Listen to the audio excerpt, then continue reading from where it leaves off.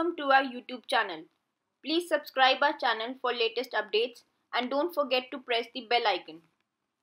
Friends, आज इस video में हम बात करेंगे बैटरी को कैसे हम सेव कर सकते हैं और कुछ टिप्स एंड ट्रिक्स जिसके थ्रू आप अपनी बैटरी को और अच्छी तरह ऑप्टिमाइज़ कर पाएंगे और अच्छी तरह एफिशिएंटली यूज़ कर पाएंगे।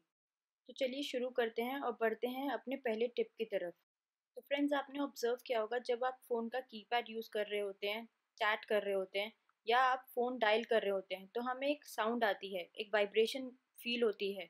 वो वाइब्रेशन बेसिकली एक मोटर के थ्रू आती है और वो मोटर हमारी बैटरी को कंज्यूम करती है। तो सबसे पहले इसको हम बंद करते हैं।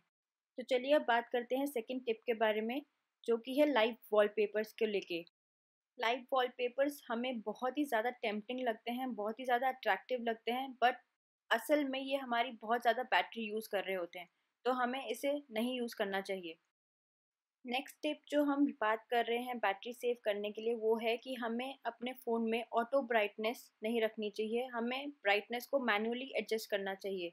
क्योंकि ऑटो ब्राइटनेस जो है वो सेंसर को यूज़ करता है और बैटरी कंज्यूम कर रहा होता है बैकग्राउंड में। और कुछ सिचुएशंस में ऐसा भी होता है कि हमें उतनी ब्राइटनेस रिक्वायर्ड नहीं होती, जबकि हमारा ऑटो ब्राइटनेस हमें बहुत ज़्यादा ब्राइटनेस प्रोवाइड करता है।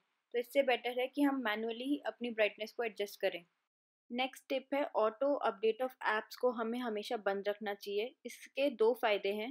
पहला कि हमें अनयूज़फुल अपडेट्स नहीं मिलेंगे और दूसरा हमारी बैटरी जब बहुत कम होगी तब अगर ये फ़ीचर ऑफ है, ऑटो अपडेट का फ़ीचर ऑफ है, तो आपकी बैटरी ड्रेन होने से काफ़ी बच सकती है। एक बैटरी सेविंग टिप उन यूज़र्स के लिए जो एमोलेड स्क्रीन यूज़ कर रहे हैं, आप अपना वॉलपेपर एकदम जेट ब्लैक लगा लो, उससे बहुत ही ज़्यादा कम आपकी बैटरी यूज़ होगी। अगला है कि जब हमारी बैटरी बहुत कम रह जाती है तो हमें ब्लूटूथ, वाईफाई, जीपीएस ये सब ऑफ कर लेना चाहिए, क्योंकि ये बैकग्राउंड में हमारी बैटरी को बहुत ज़्यादा कंज्यूम कर रही होती है। चलिए नेक्स्ट टिप की बात करते हैं। हमारे फ़ोन में कुछ ऐसी एप्लीकेशंस होती हैं जो अननेसेसरी हमारा बैकग्राउंड में भी डेटा यूज़ कर रही होती हैं। तो हमें उसे ऑफ़ कर लेना चाहिए और स्पेसिफ़िकली उन्हीं एप्लीकेशंस के लिए बैकग्राउंड डेटा हमें रखना चाहिए जो हमारे लिए यूज़फुल है। तो ये थी कुछ टिप्स एंड ट्रिक्स अपनी बैटरी को सेव करने के लिए।